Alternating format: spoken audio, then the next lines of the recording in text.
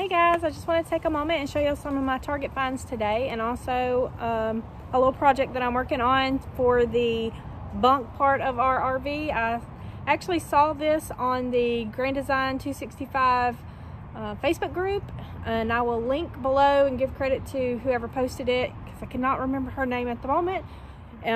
It might work in other RVs, just depending on the closet size and depth, but let me walk you over here and I'll show you. All right, these are the little tubs that I'm going to put in the closet of the, well, it's a bunk house, but you know, it's just part of the living room. So this is the containers I'm going to use in the bunk closet. They're from Target. They are Room Essential 3-drawer cart.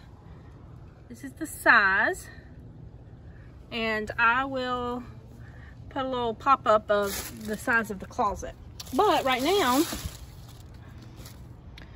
Target has some of their kids' pillow fort stuff on sale.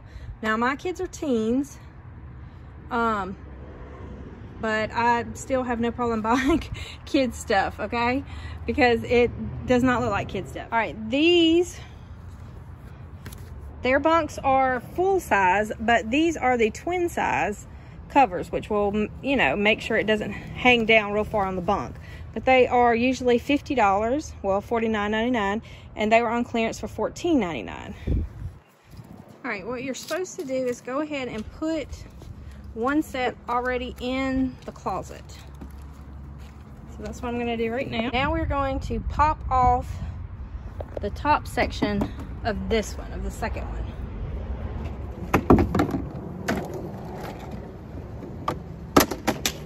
Had to get some muscle in here. Almost forgot you need to pop the top off of the complete set that you put in.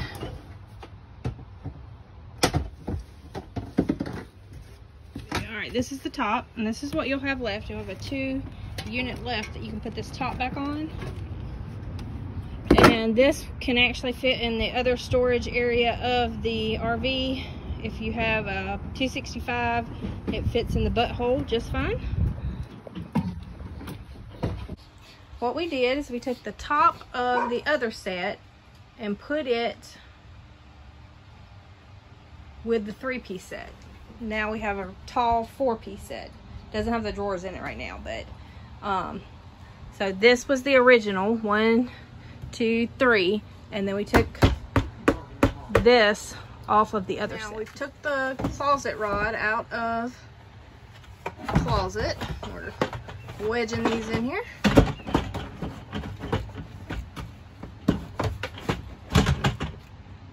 For us, for our boys, it's just easier to have drawers than it is to hang up stuff.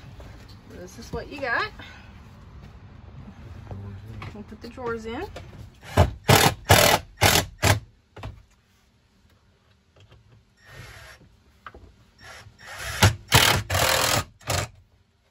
Alright, what we did, because the drawer was hitting the latch part, this little part right there, of the cabinet, is he took the wheels off the bottom of the unit and used 2 half-inch pieces of plywood to lift the unit up. That clears it to where it doesn't, the drawer doesn't bump the lip of the closet, and the top drawer doesn't bump the lip, not the lip, but doesn't bump the bracket.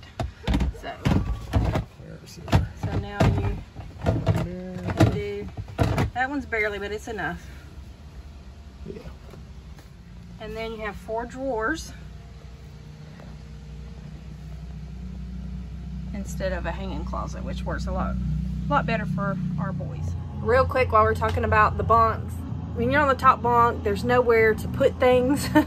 And so we went to Ikea looking for something that we could mount to the wall where it could be used for storage in the bunk. But when we got it back, it was a little too long to mount to the wall, so I'll show you what we did. Alright, these are the little containers from Ikea. It's a little rack system, and we have just screwed it right into the top bunk. So that way there is some storage for phone.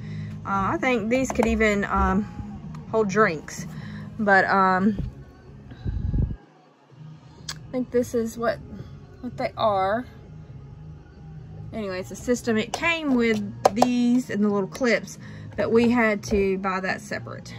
We also put one on the bottom bunk, and again, the bar was too long for us to do on the wall. So we I actually turned this around, and it's not screwed in because of how this is set up.